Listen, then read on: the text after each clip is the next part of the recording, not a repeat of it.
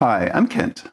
Let's go from a simple sketch to some new plaster slip casting molds. In my last video, I showed how I went from a simple sketch on the computer to create these forms. The idea is to just draw the profile of the pot that you want. Here's a small bowl. This one here is a little bit of an angular tumbler. And then the software does everything else. So it goes ahead and revolves this into a cylinder form. It gives you an STL file that you can print out and check that you like the form. After that, it creates a mold form. So for the bowl, it creates this shape here. So it has scaled up the form to account for clay shrinkage. That's this bottom part here. That's why it's bigger. And it automatically added a slip well.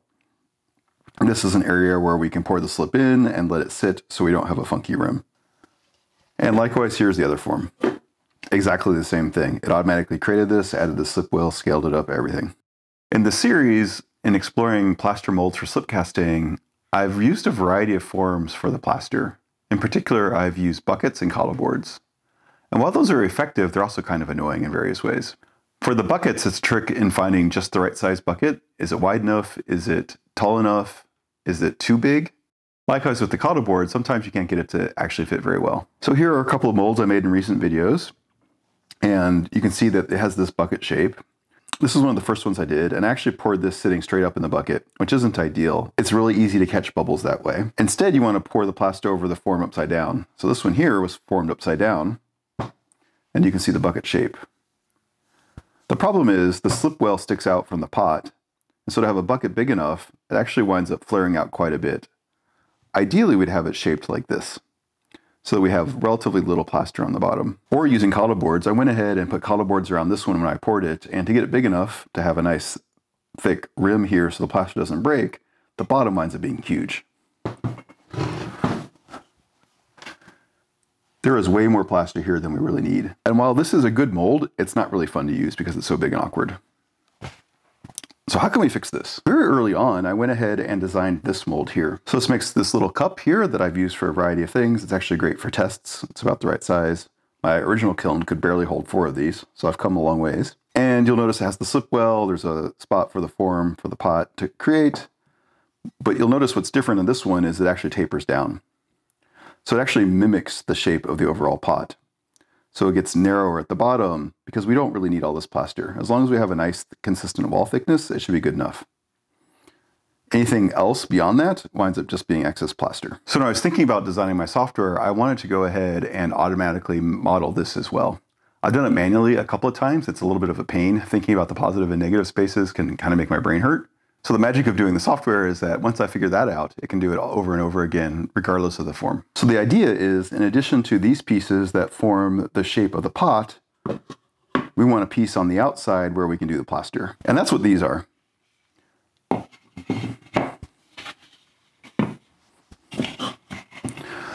So this here is a mold form that fits over and has about 1 inch or 25 millimeters of space all around it so that I can put plaster into it. And then this one is exactly the same.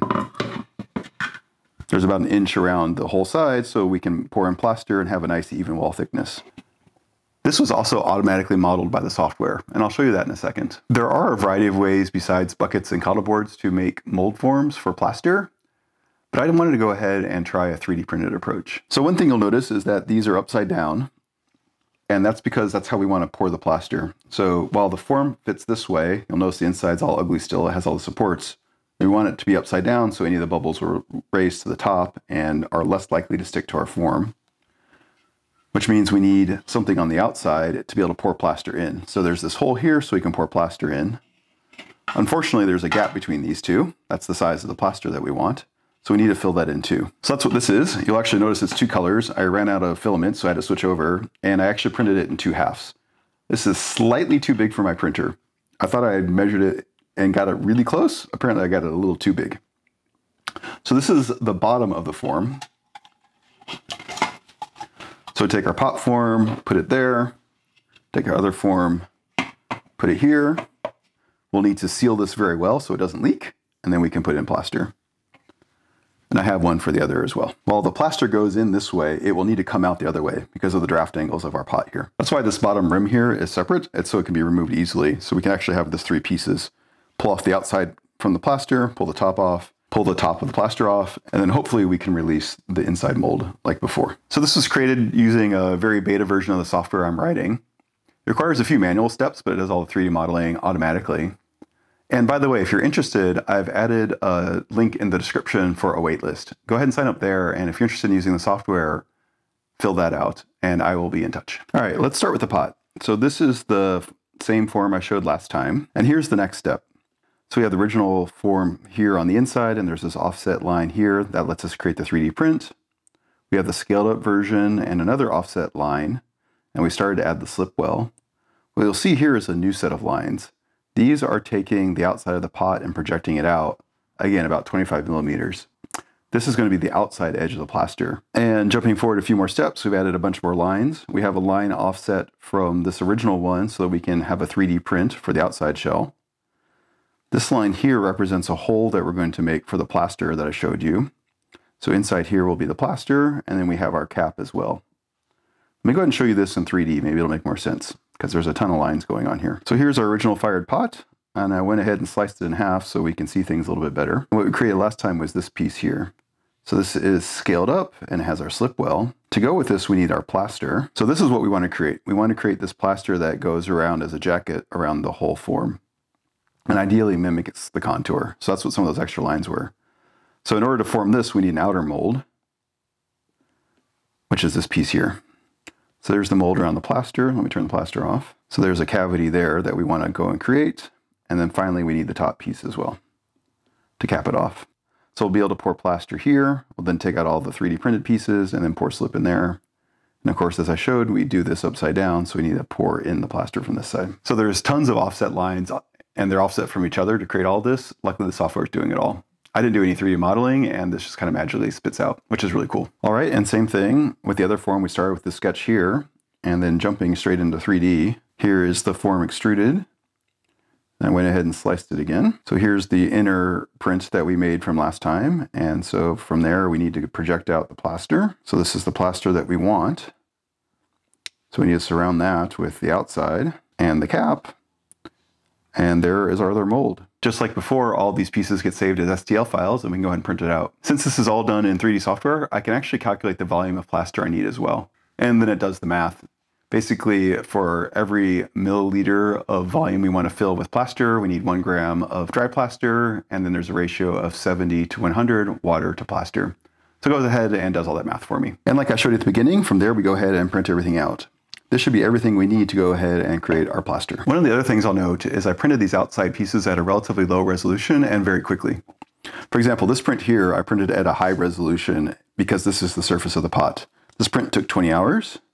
In contrast, while this thing's huge, it's mostly air and needed almost no supports, this only took 5 hours to print. I did do a little bit of cleanup here. There were some filaments kind of hanging off in places, and I didn't want to get it embedded in the plaster, mostly so it doesn't get stuck. Same for this one here. And I've been using my printer a lot these past few weeks. It's still in need of a bit of a tune-up, but my prints keep getting better and better, which is great. So that, I think we are just about ready for plaster. I went ahead and CA glued this together since it was 2 pieces. That's a little bit of foreshadowing for a video we're going to cover in the future. We then need to attach this around this inside lip here. And this one will fit inside the outer lip. And we can mix the plaster. I've thought about a few different ways to attach these together. It needs to be attached well enough to hold the plaster, but it also needs to be removable enough so that we can take it apart once the plaster is set. I've used some silicone caulking in the past. Some people have suggested using hot glue. Other people will use clay. I was watching another video on mold making for plastic pieces, basically using a 2-part resin to form plastic, and they use sticky wax to close up their molds. So here's some of the wax. It melts at a relatively low temperature, around 100 degrees C, so it's way less than the PLA, so I don't need to worry about melting the PLA. And I got a little tool to help put this together. So I'm gonna go ahead and try this, and hopefully it will work well. Let's reset for that. All right, so here is the magic tool. It's got, I don't know, it's like a low temperature soldering iron basically. And I have not used this before, so I don't know if it's going to work. So I designed this ring with a little bit of tolerance. And so probably easiest to see on this side, there's a tiny little gap here, less than 1 millimeter. And the idea was that I wanted some space there, 1, so it would fit, but 2, so I could actually put something down in there. So hopefully the wax will melt down in there. The problem is on the inside, I can't really get up under there. So what I think I'm going to do is attach this and then put wax around this edge here. That means the very top of the plaster might be a little bit funky, but that part is just there for structure. So I think we'll be okay. I only played this with a little bit, and I think the idea is just to take it and melt it together. If any of you are sticky wax experts, let me know.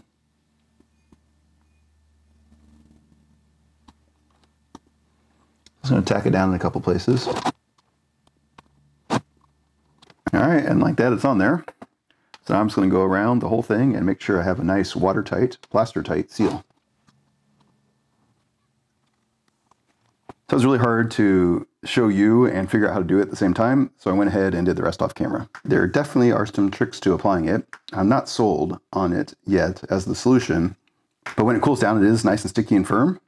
That part's great. I actually wound up pulling out my hot air gun and reflowed this a little bit, so it's a little bit smoother. There's definitely gonna be some artifacts from the wax in the top of my mold, as I mentioned, but it's the very top of the mold. I think that's okay. I did the other one while I was at it. This one went a little bit easier, so there may just be a practice element as well. All right, next will be the outer mold. This one here, however, we don't want to put that on yet because we need to go ahead and put some mold release on this. Go ahead and put my mold soap on and basically cover this liberally so that we have a chance to get everything out. So usually this is used as a barrier between layers of plaster, but I figured it probably won't hurt on the 3D printed part as well. Just gonna rub it on everywhere. And while we're at it, we'll do the second one. I'm also gonna do the inside of the outer mold. And since this room here is our mating surface, I'm gonna go ahead and take a clean paper towel and try and make sure that it's nice and clean as well. All right, and the last little bit of protection, I'm gonna squirt some Windex on this surface here. This is a surfactant, so it should help break the bubbles when the plaster touches it.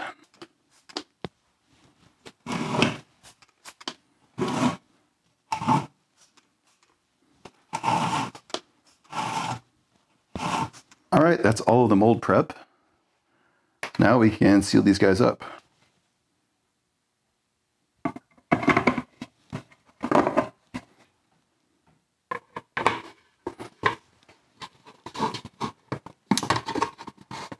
All right, just like before, I'm going to go around and put on a nice healthy bead of the sticky wax. I'll go ahead and do that off camera and show you the results. I went ahead and did the outside, and that was way easier. I think being able to put the wax down the way I intended was good. I also switched over to this very old and pretty bad hot glue gun. This is only a 10-watt gun, so it wasn't getting very hot. Didn't actually work for hot glue, so I figured it'd be good for this. That worked okay. The mechanism to push the wax, in this case, forward didn't actually work very well, so I was pushing it manually. But that actually put out a fair bit of wax pretty quickly. And then I went around again with the hot air gun and did both of them. I'm a little worried this might leak since I've never used the sticky wax before. So on the inside, I went ahead and put my foil tape as an insurance policy. I'm hoping I won't need to do this in the future, that the wax will be good enough, or I can find a solution that's good enough. And this one too. Unfortunately, I ran out of my foil tape, so I can't do the outside. So I think I might just take some packing tape and put around the outside just in case. I really don't want a plaster disaster. Okay, a little bit of extra insurance. I do know I want to redesign the bottom already. The tolerance I put in is not big enough. I made that ring slightly large. It needs to be even a little bit larger. As I mentioned, the inside was much harder than the outside. So being able to flow the wax down from the outside was much easier. So I think I might redesign the inside ring to have a spot for the wax. That is assuming I stick with the wax. It's still a big if. Let's see if I wind up with plaster all over the floor or not. Speaking of, the software went ahead and spit out how much plaster is needed. So it rounds up a little bit. So this one's a little under 2.25 liters of space, and this one is just under 1.75. So I went ahead and put that together. So I'm gonna mix up 4 liters of plaster. That should give me, I don't know, maybe a 5 or 10% margin. I've got all that measured out, so let's go ahead and mix the plaster. First, to slake it.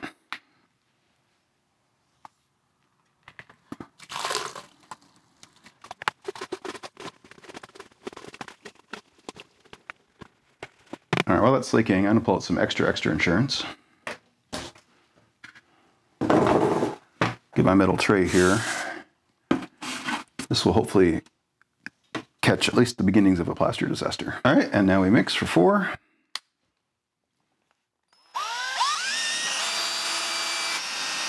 skimp some of the bubbles off the surface. All right, I'm going to pour a little bit in and see if I have a mess on my hands or not.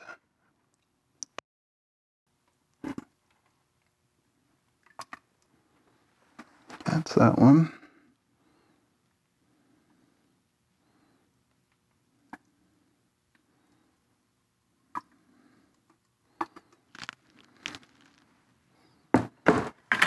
You see any leaks?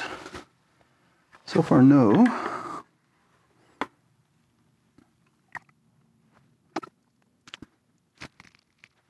I want it just below the rim there.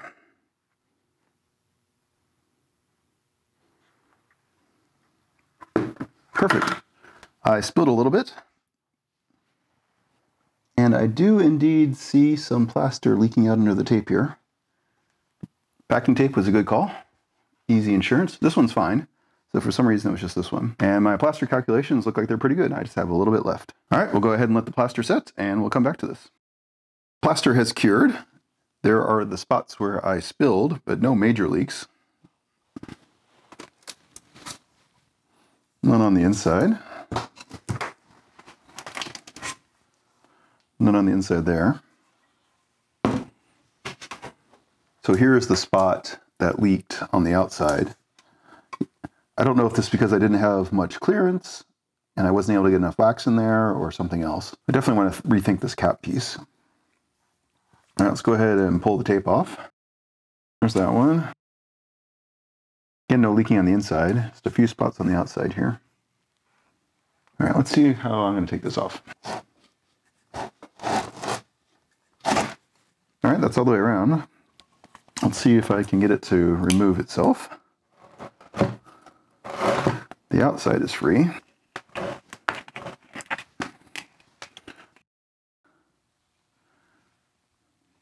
Yep, a little bit of leakage here, so I guess I didn't get it down all the way. And our wax came out. And this top surface looks pretty good. All right, and the other one. Again, the outside's free.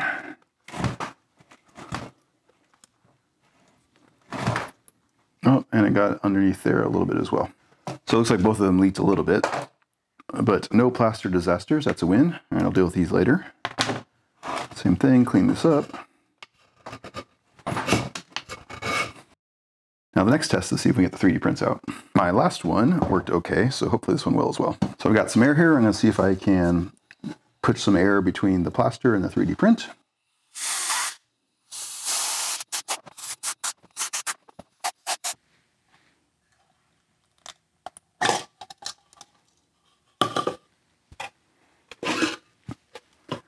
And they're out. Actually, I cheated. That was a dramatic reenactment. It took a while longer, but I did finally get these out. It took a little bit of prying and a lot of air, and I eventually wiggled them out. And the molds actually look great. There's that one. I don't see any bubbles in the surface of the mold. The top rim here needs to be cleaned up. And here's the other one. Also looks great. It's a bit dark down in there, but you can see. So it definitely was a bit of a struggle getting these out, and that's one of the challenges of using a 3D printed part and plaster, is that this is rigid and that's rigid. It was actually harder to get out than my last one, but I'm not exactly sure what the difference is. All right, next up is to remove the outside. However, there's a ton of surface area and a fair bit of texture, so I think I'm just going to go ahead and cut these pieces off. That way I don't have to struggle trying to pull them out and potentially damage the plaster. And these pieces were the ones that were quick to print, instead of the inside forms, which were really slow since they're on high resolution. So I'm going to go ahead and do that off camera and we'll show you the mold. All right, and they're out. So went ahead and cut a relief cut on the back side of the mold. Potentially I could just tape this back together and reuse it. And here are the outside of the molds. As expected, they're a little bit rougher than the inside since we printed it on the low resolution. But overall, they're in good shape. And the other mold, very similar, looks pretty good. And here is an artifact from how I poured it, so I'm going to go ahead and clean that up. So the good news is that the software is working as intended. We have created the molds that I wanted to create. The bad news is they're a little bit hard to demold. So this is definitely something we're gonna look at in the future. I'm gonna go ahead and let these finish curing and dry all the way out, and then we will slip cast a pot next. The molds have dried out and they're looking good. While they were a bit damp, I went ahead and cleaned them up a little bit, and they've been drying. They've actually dried really fast. That's one of the advantages of having the thinner wall that's consistent, is that they can let the moisture off. And the other one also looks good. So let's go ahead and slip cast some pots. I got my slip here all mixed up, and I've got my homemade slip table here hanging out to the side. Let's go ahead and fill them up.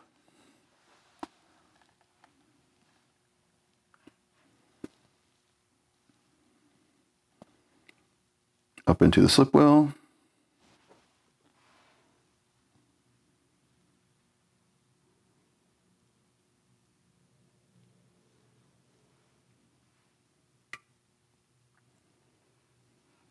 All right, these will sit for about half an hour.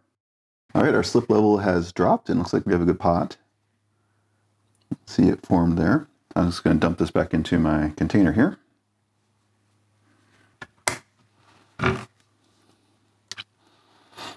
One brand new pot from the brand new mold.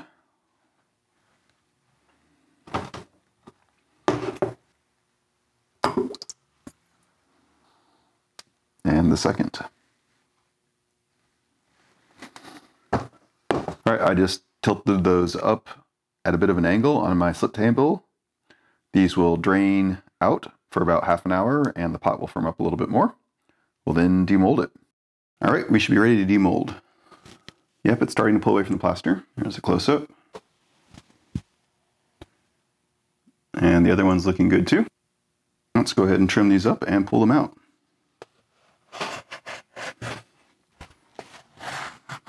All of this just gets reclaimed. Let's start with the little one. I can cut straight down to the slip well.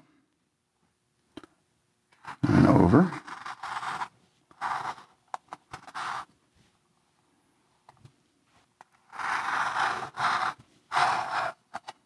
Perfect. And same thing.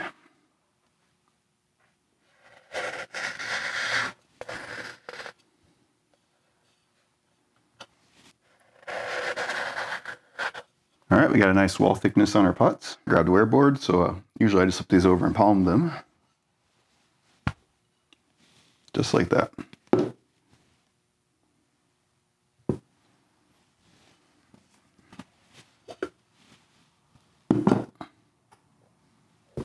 And there are our molds.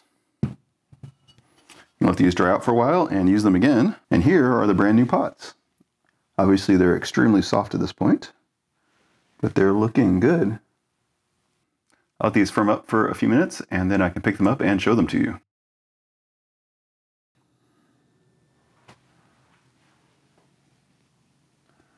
So here is a close-up. Much like the last one, this one has a few of the 3D printed artifacts, but again, I kind of like it. They're more pronounced on the foot. I think with the way the printer steps up right there, they're a little bit more obvious. These are pretty easy to clean up with a sponge.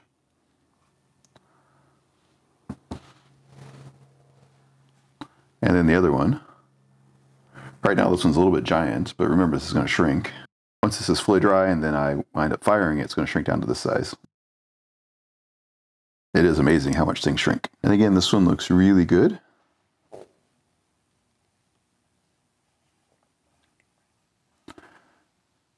There's less of the horizontal banding like there was in the others. So stepping up the resolution, I think definitely helped.